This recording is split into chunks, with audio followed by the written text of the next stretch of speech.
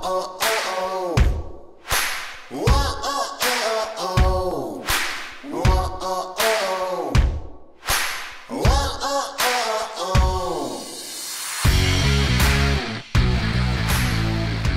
1980s. We've already tracked Fred and Ted and their association with Colonel Joseph Alon in the 1970s. And now we're getting into the 1980s. And the 1980s were a very dynamic time. We still didn't have the internet, not readily access to the internet. There was no digitized files. Access to information is very slim. Good luck trying to track down an assassin overseas using paper files and trying to make these connections. Today, again, Fred Burton, Ted Andre, welcome to the show. Thanks for having us, Jason. Thanks for having us, Jason. Now, Fred, I'm going to start off with you because in the 1980s, is that when you first started your Fed career? Yeah, it was. And I had started in 1981, and it was just a different era. You know, it's the era of the revolver, which I know you probably remember, Jason and Ted, and that's what we were issued. The pistols didn't come around to the 90s, and we literally had no computer in our office when I first started, and everything was in hard paper files, 3x5 index cards. And literally, you would be scrolling through a file folder of an assassination, for example, or a hostage taking, and come across something that doesn't belong there at all. You know, it's just been misfiled. And it was very much teletype, cable driven, 302, report of investigation files, memorandums that, for the most part, were poorly written. And you would even find evidence stuck in files, you know, not making its way into the evidence locker. A street agent, you know, the last thing they want to do is deal with paperwork. They think, hey, you know, and especially back in the 80s, the FBI was notorious for this up until the 2000s, where they would have people typing their reports for them. But back then, it's even worse because you're like, hey, you know what? We have so much going on, typing up a report, getting it into the file. And then if somebody requests it, you have to get a copy of that. And you got to either, like you said, put it in a teletype. And it wasn't like the days of, hey, we're going to fax this over. We're going to send this by email. We're talking snail mail. So just that, if you're requesting, let's say we're tracking a suspect. We kind of have an idea where he's at. He goes to Europe. He goes from Europe to here, to there, and everywhere. That's different mailing systems. And it takes months and years. But you just get into law enforcement. You're just learning how to be a federal agent. Taking that step from the street cop into the federal agent world, tell us about that first couple of years, because this will put the basis of later on how long it takes you to actually start tracking down and working with authorities and start putting this story together. Well, Jason, at that time, you know, you kind of feel that you're 10 feet tall and bulletproof, right? Like most of us were. But in many ways, I was greatly unprepared to do the job that was given to me in many ways. You know, we've chatted a lot about this, you know, looking back on your career, that in many ways, I think I was well in over my head. Half the time, I truly did not know what I was doing. I was just trying to do the best I could, utilizing a little bit of common sense at times. But I think the lack of technology really hurt us as you look back as how far we've come today. No internet, no Google. We're working with Polaroid cameras. We're literally using measuring tapes for crime scenes. We're collecting and bagging our own evidence to be sent back and hopeful that ATF or the FBI lab would take a look at something that you might have collected. So it was just a different world and a different time. It certainly wasn't what people's perceptions are of CSI. CSI really wasn't even created back then. Back then, it was like, you know, you'd have some blood, you'd have some fingerprints, but what we're talking about today about cross-transference of stuff from here and there, like the crime scene, Colonel Joseph Alon's crime scene. Now, Ted, at this same time, you're getting into the 80s. Where was your dad at? What was your experience of the 80s and about everything that was going on in the back of your mind about everything? Well, for me, as a kid in the entertainment business trying to learn the ropes, I was pretty well focused on that, and I knew enough to know not to ask Dad too much about what he did from all the years of that experience. However, details would filter through from time to time, and this kind of relates to the one story I shared when he would come and visit me from time to time. Now, mind you, this is a little later on, like late 80s, and he came to visit, and we went to the restaurant that we like to go to. And I took a brief restroom break, and this was a Benihana's with about 12 people around the table. And when I came back, no more than 2.5, 3 minutes, he knew everyone's first and last name, where they lived, what they did for a living, and was speaking fluent Japanese with the waitress. And it was things like this that sort of opened the door into there's a whole side of him that I'm gradually learning, but can't really be discussed. And I learned later on the reasons for that, but it began to get a little more interesting at that point. But being so focused on entertainment, I was split between the two. And it was really tricky to gain more details. But each visit, I would try to ask questions that could be answered and learn a little bit more about that background. But still, he was traveling a lot and basically gathering intel even at that point. But I think in a different capacity than earlier in the 70s in the Alon period. And as you're growing up a teenager into your young adult life, everybody does it. They start picking and they start putting two and two together. When did your dad actually come out and say, hey, look, I'm in the intel community, the IC. I can't really tell you what's going on, but I'm doing some stuff. What were the kind of the stories that he told you that weren't classified or anything? And it was just kind of like, hey, you know what? I did this, I did that.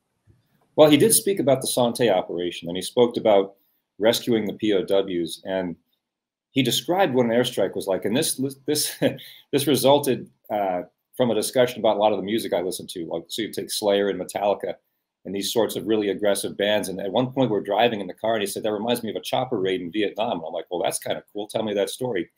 And he would talk about the airstrikes, that they would typically come in before dawn and they would basically take care of business. And he said in his sort of constant means of understatement, those that were left were relatively angry.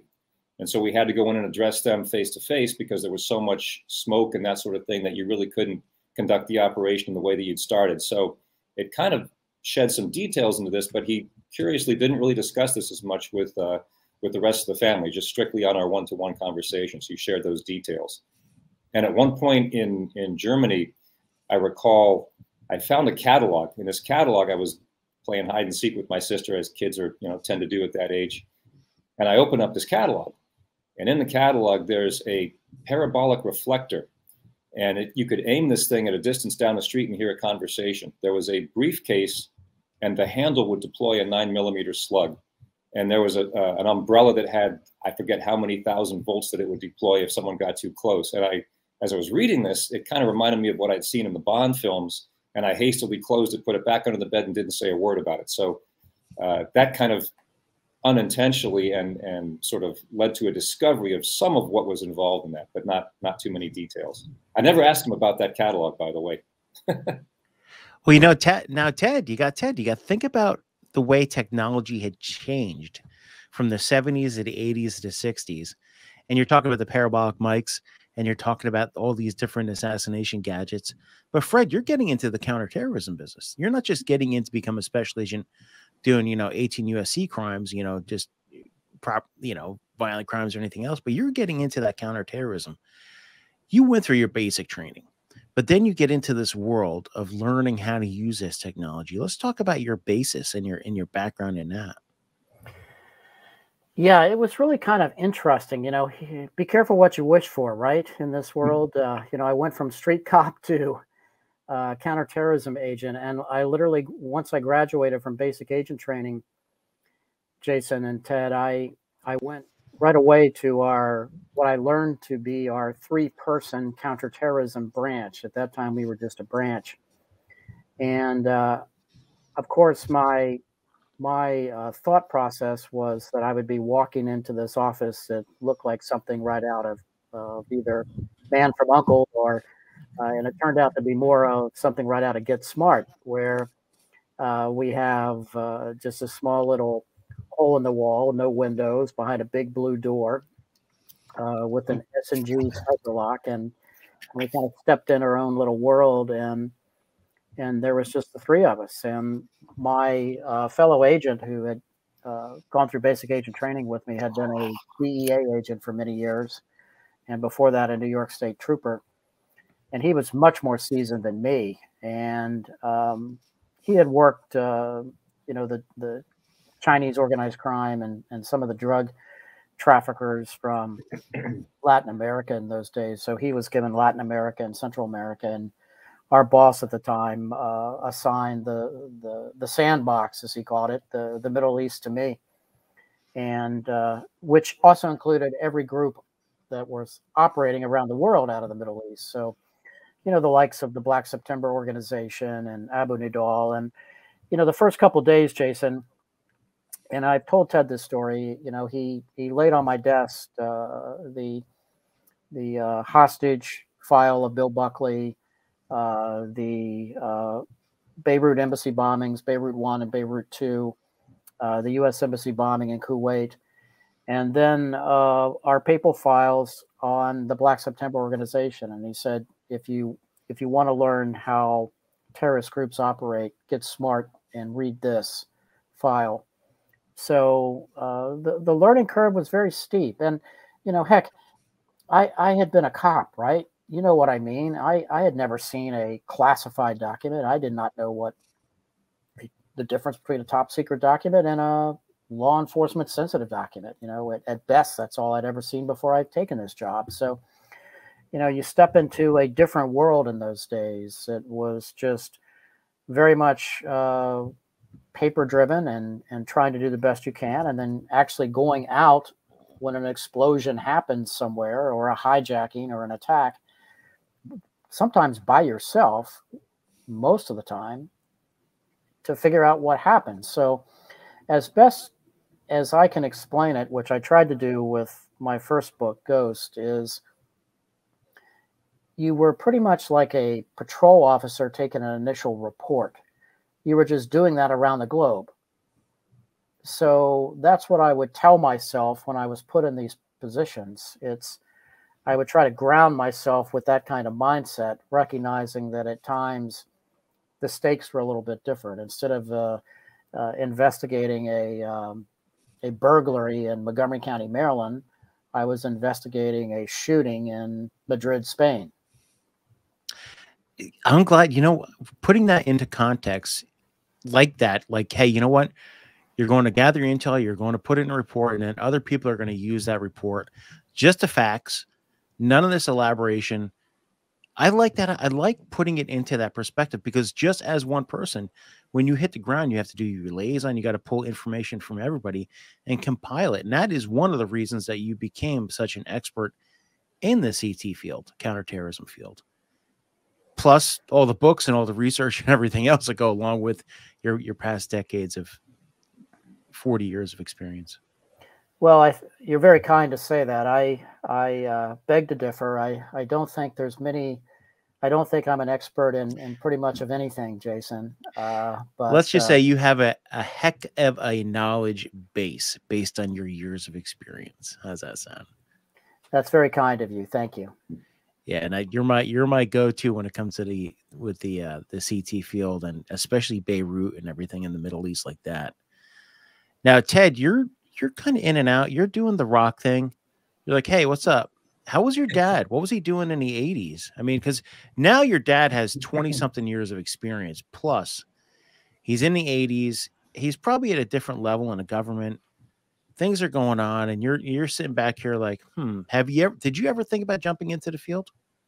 Well, at one point, he, after one of the discussions we had, I can't recall the details, but he said, I think you'd be really good in my line of work. And I took that as a compliment, even not knowing the degree of which that work would involve, that skill set, if you will. And then I asked him point blank, so tell me exactly what it is you do. And he's like, well, maybe a little later, son.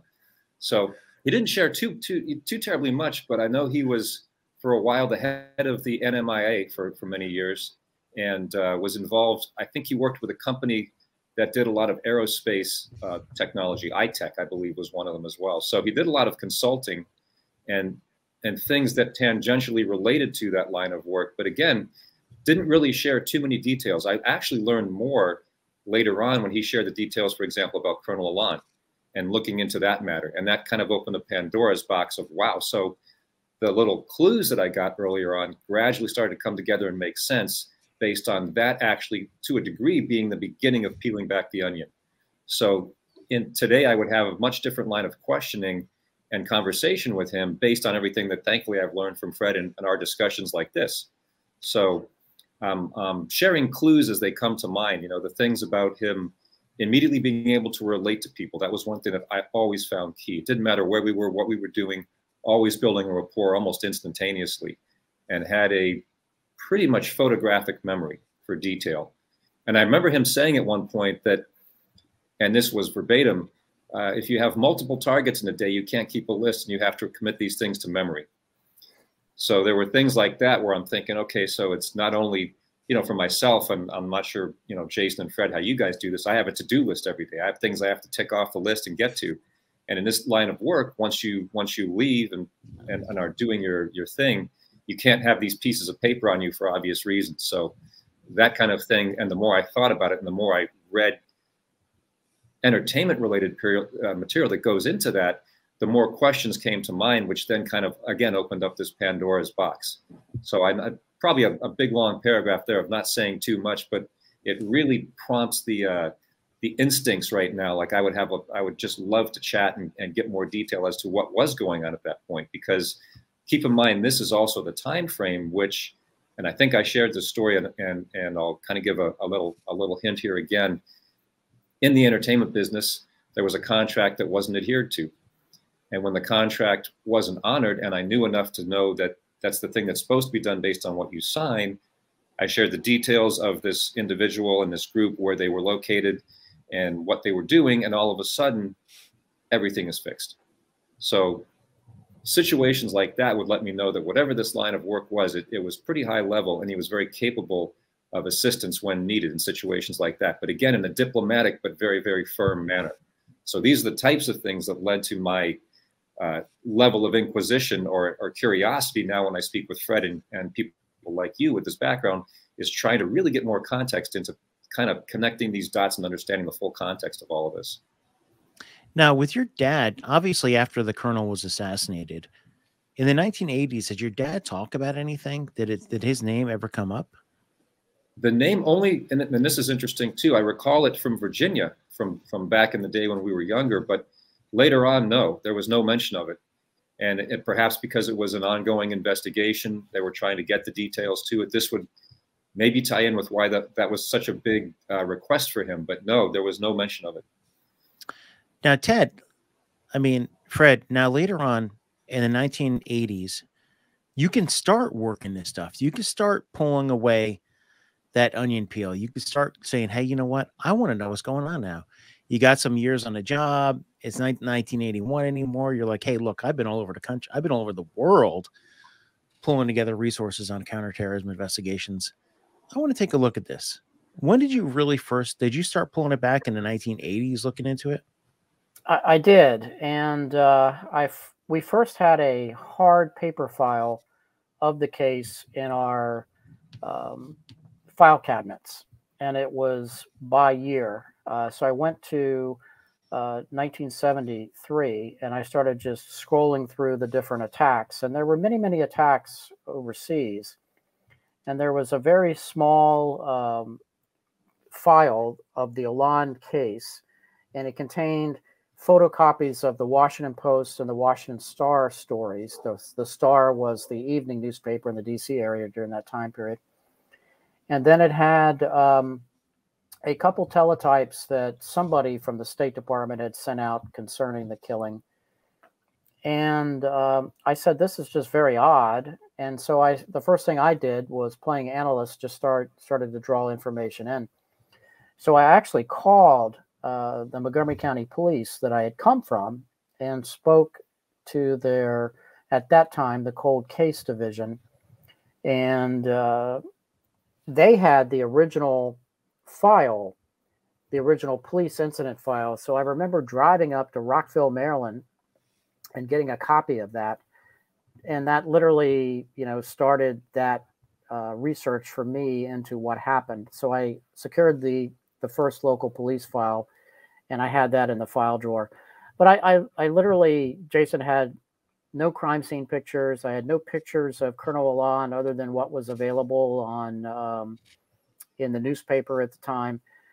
There was no traffic from the Israeli government whatsoever in the files. There was no reports of interviews surrounding any of this. And so I think, you know, and I've thought through this on many, many nights as to why I did not try to do more. I remember sitting down and physically typing a cable in those days on our IBM Selectric and sending it to the U.S. Embassy in Tel Aviv, requesting information surrounding this from the government of Israel, which is something we would typically do. And of course, that cable went unanswered for weeks. And then I sent a tickler back, you know, per my earlier request, is there anything that has surfaced here, which I'm sure didn't make the embassy happy, right? Because somebody had to go and look for that. And in essence, I remember the response back was that the Israelis are saying they have no information on file connected to this case. And you know, during that time period, you know, this is now probably circa 1986, 87. We were so overwhelmed with current cases that cold cases like the murder of Colonel Alon were literally what you did when you had downtime, if you had any. And so that is one of the biggest regrets I have in not only this story, Jason and Ted, was when I first started looking at this, I could have tried to find people like Ted's dad. There was a lot of people that were alive that knew Colonel Alon, that worked with him at the embassy.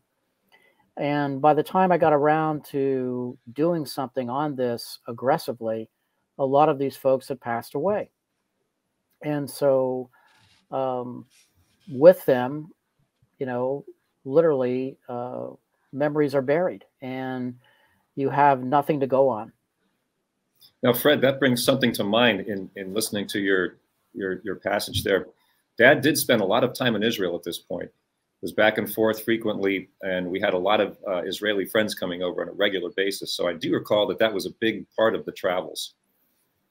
Yeah, that's fascinating. And, you know, Jason and Ted and I have talked about this for ad nauseum.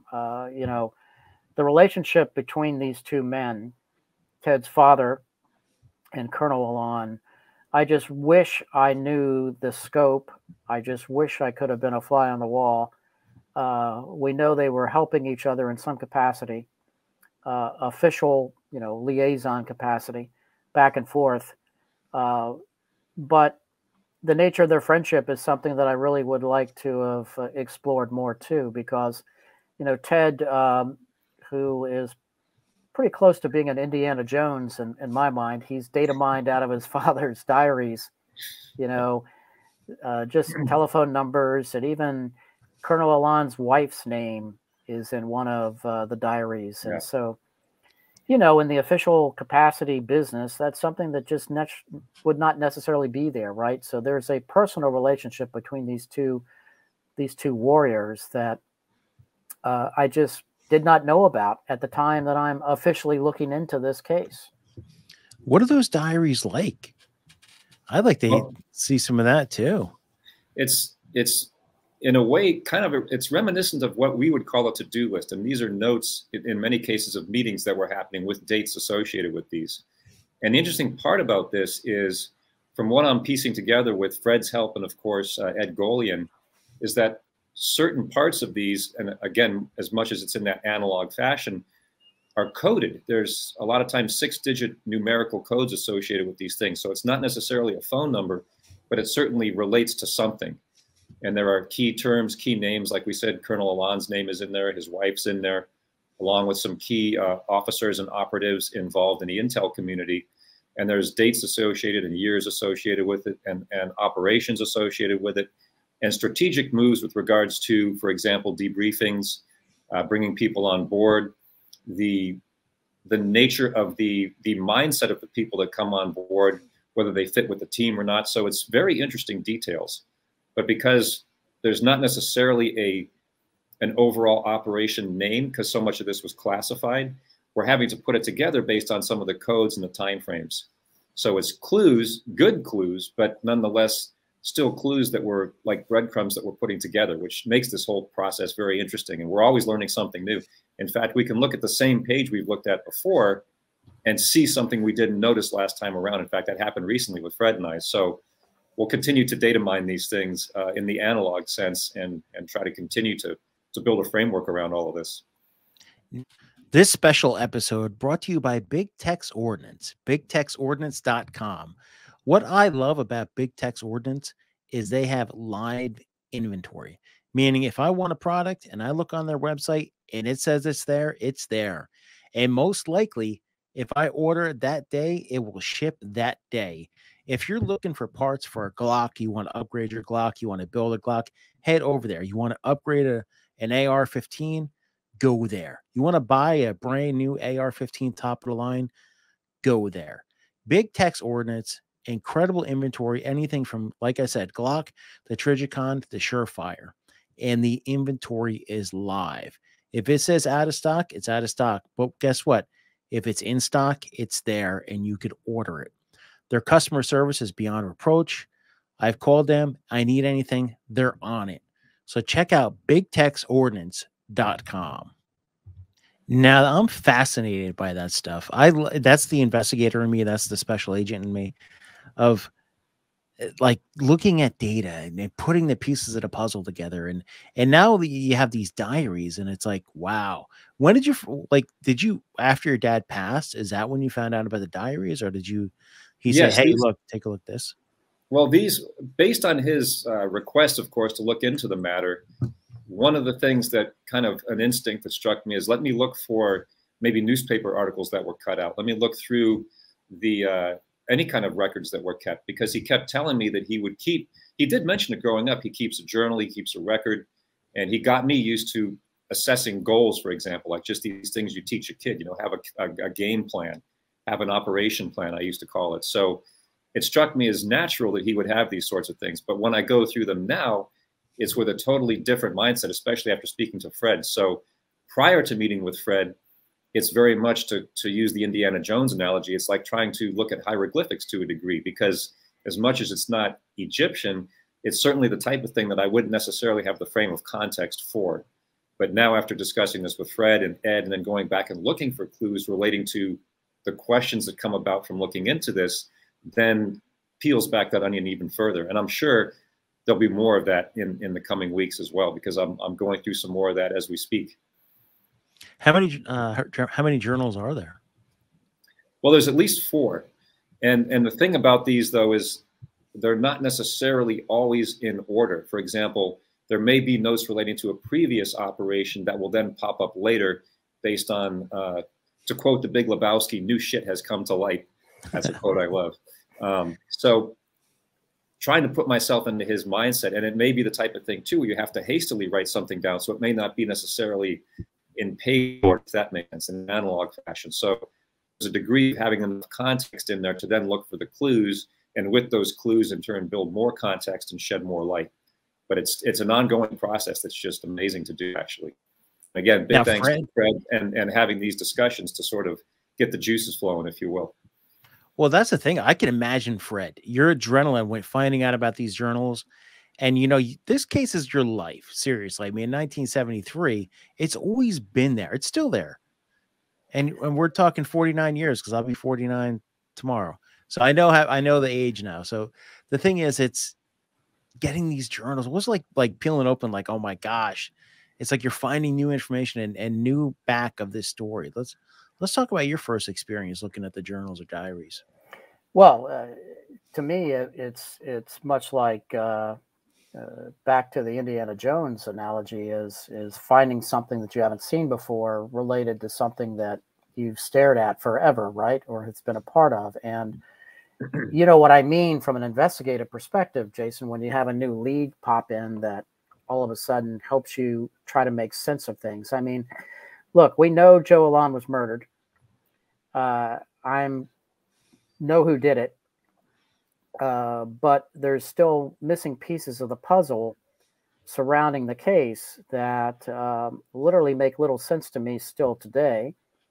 And so when Ted reached out to me with this, it was like, wow, well, let's try to connect those dots. You know, how did your dad know Colonel Alon? And let's bracket around the day of the murder. Let's start looking at the 72 hours before and the 72 hours after, and you know, kind of walk back the cat from there in each direction, and try to make sense as to how your dad was helping Colonel Alon and the government of Israel during this time period, which was a pivotal moment in great power competition. You know, you have in 1973. I mean, Israel has not been the state that for that long, and Joe was certainly you know, part of the Holocaust. The Holocaust was very fresh in everybody's mind in 1973, and Joe's family had been wiped out by the Nazis, and you know, my dad had been in the military police in World War II and had been at Nuremberg.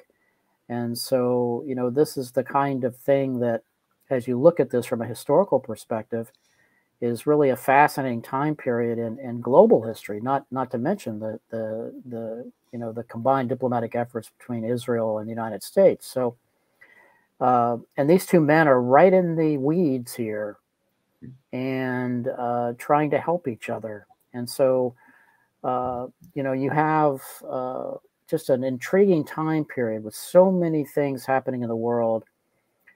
But at the end of the day, you've got a man that was murdered that was forgotten by our government in some manner, and also the Israeli government. And yet you had people like Ted's dad that never forgot. And I think that's what soldiers do, right? You never forget your comrades, your buddies, your friends, those that have been lost. And, you know, Joe was killed in a silent war that was underway. If you think about context, World War II, when you brought up the Holocaust, I didn't even, I like, my time space analogy is a little bit off, but think about it this way. 1973 was like the 1980s to us. It seems like it was yesterday to me sometimes.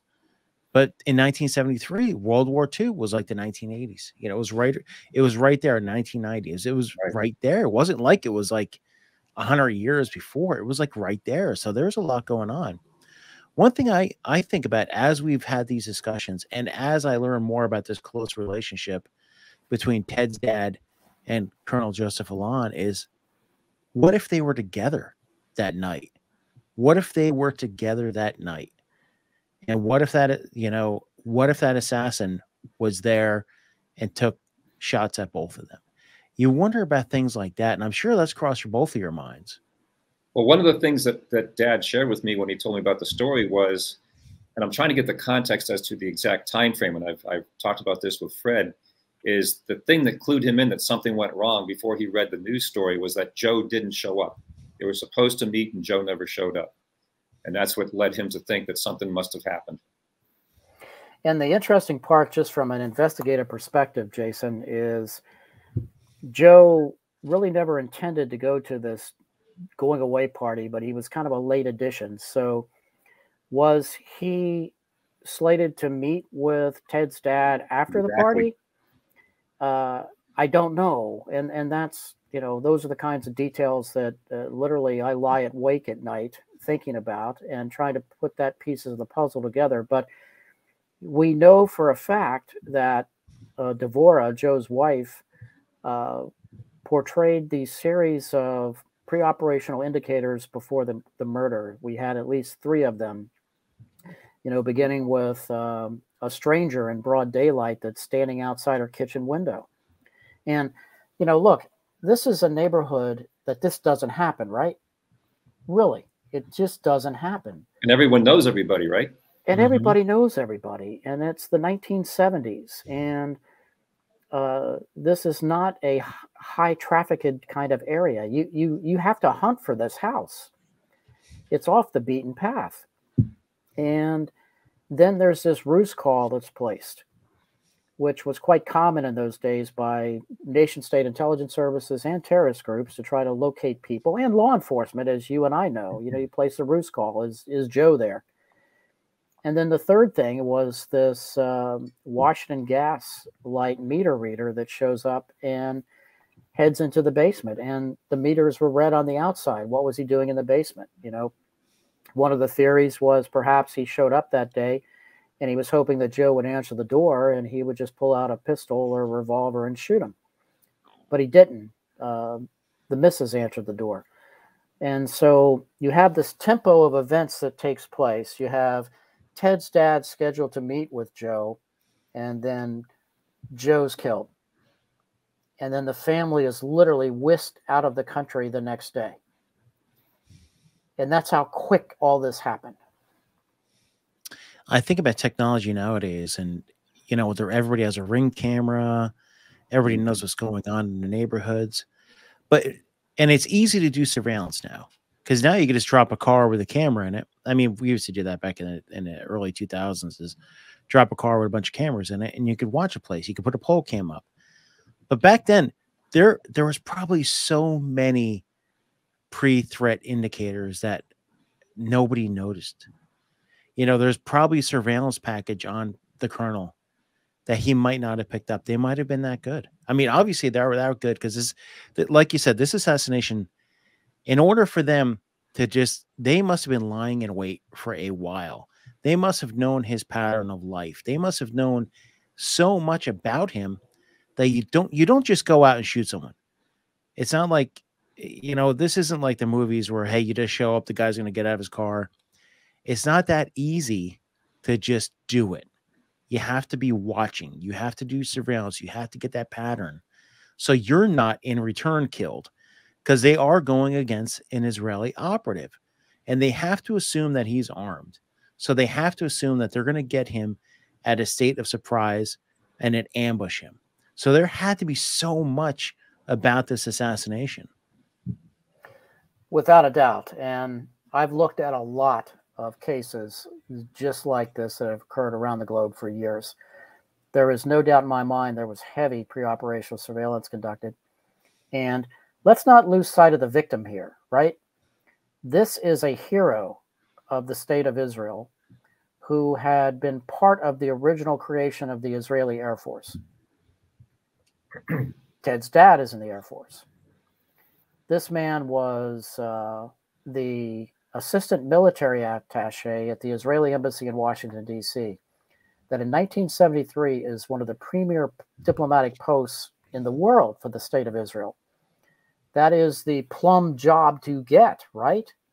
And he's there, and his job is to work with the Pentagon and people like Ted's dad to keep the state of Israel alive. And now we were dependent upon Israel too, as we all know, the geopolitics of the region.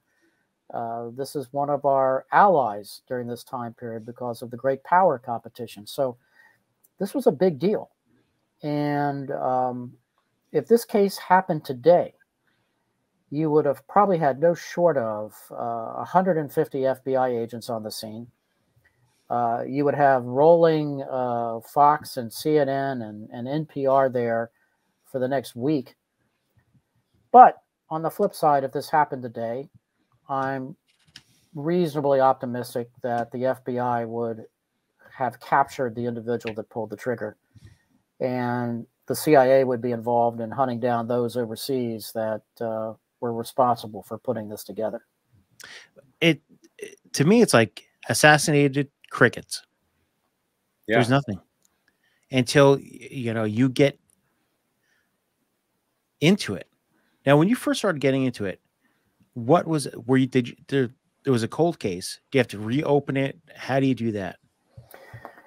Yeah, our case filing system at the time, we actually did not even have a case number assigned to this at the time. It was just stuck in the 1973 kind of era where we had all kinds of attacks around the globe. We had a couple of our diplomats killed in Beirut. We had a horrific Black September attack in Khartoum, where our U.S. ambassador was murdered. So Black September was out and about and heavily operating in the 72, 73 timeframe.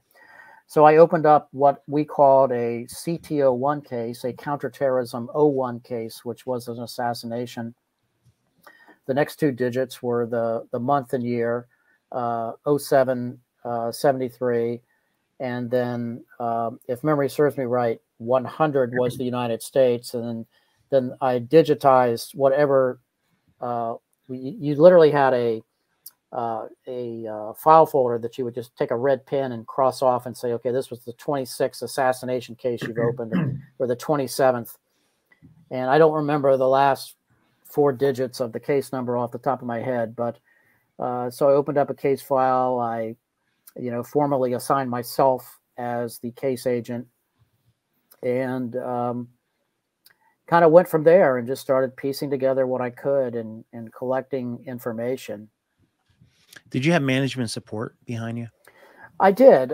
My boss at the time was wonderful, Steve Gleason. He was probably about as good of a boss you possibly could have had in this space. I talk about him a lot in Ghost. He had done some of the more sensitive government investigations for years before he took me under his wing. He had done some of the original hostage debriefings and many of the terrorist attack investigations overseas, pretty much by himself. He subsequently designed the current Rewards for Justice program, the $20 million for bin Laden. He actually wrote that original poster out on a napkin, which he showed me when we had that program assigned to us as well. He was very supportive, but he also was very tough and said, look, like bosses were in that time period. We have real world hijackings. We have real world killings. We have, for every attack that you see, as you know, Jason, there's 10 threats that sometimes resulted in us having to go out and look into the threats, just not the attack. So the time spent on this case was minimal, to be honest, which again is something that I've apologized to the Alon family for. I could have done a better job, and I should have done a better job, but I didn't. But through the good graces of the likes of you for keeping this story alive, and men like Ted, following his father's wishes and trying to do the right thing, the story is not over. We're still right there. We're still working this case, right? Exactly. One thing about it is memories, history. If you forget someone's name and their name isn't said anymore, then they're forgotten in history. But you've kept that name going. Both of you have, and so many others. And hindsight in our careers, Fred, we know that as I come to the last year of my career after 20 something years, it's like you wish you could go back and do things differently. You always do. And listen, Fred, with the resources you had, I don't fault you. I don't think anybody could fault you. And I think keeping this alive and keep talking about it and keeping the Colonel's memory alive, and now keeping Ted's dad's memory alive, because Ted's dad lived in the shadows for so long, and keeping his memory alive. And now the public will know about the other heroes that have been in the shadows, and maybe they'll know what's going on behind the scenes, that no case is ever really closed. It may go cold, it may get quote unquote solved, but some of them always go on, and this is one of them. We got into a little bit of the 1980s this time. We learned a lot more about Ted's background, especially with his dad's journals. I didn't realize about the diaries and journals. I want to get into more of that. Fred, we also got into the beginning of your Fed career, getting into the counterterrorism field. The next episode, what I'd love to do is get into more of the investigative techniques, more into the story, dive more into everything and how these culprits came to justice, or at least some of them. But, you know, just to recap, one thing that just drives me crazy is that assassinated and crickets. Like you said, if this happened today, there'd be 150 agents there, the intel community, and 50 different news stations. Ted, Fred, why don't you any recap or anything you want to talk about before we end this episode? Well, I'm just grateful for, again, both Fred and Jason, just the fact that we have these discussions. And I think even in the course of these discussions, they bring up more points that we may individually take for granted because they're part of our own individual stories. But when we bring them into the room, so to speak, it leads in another direction and maybe some more dots being connected, as we like to say. So I just think that this ongoing discourse is terrific. I'm very, very grateful to both of you and to the fact that the story is still, we're still learning more. We're still on the hunt, as Fred likes to say. Listen, as we go into this, Fred, I'll let you go in a minute. But everybody, as we go into the story, we might backtrack to the 70s. We might go here and there because I want to know more and I want to continue this conversation. Fred, what do you got for us? Well, first, I can't thank you enough, Jason, for helping us tell this story. You know, that's half the issue at times, getting the word out there. You never know who else you're going to reach or touch with this. I'm extraordinarily grateful for Ted's efforts and not only keeping his father's memory alive. It would have been so easy to forget about this and move on. Everybody's busy in life in this world, but he hasn't. He wants to make sure that he keeps his father's memory alive too, and to do the right thing. And at the end of the day, that's always been one of my guiding principles, regardless of how difficult or tough it was at times. And I really am grateful for that. So thank you both. One thing I do want to say is if you're enjoying this series with Fred and Ted, pick up the book Chasing Shadows, a special agent's lifelong hunt to bring a Cold War assassin to justice. It's available everywhere books are sold. It's an excellent book. I've read it myself. You know, I have a million books. I've actually read this one. It's incredible. Please pick up Chasing Shadows. Fred, Ted, we will see you soon. Thank you. Thanks, guys. Thanks, Jay.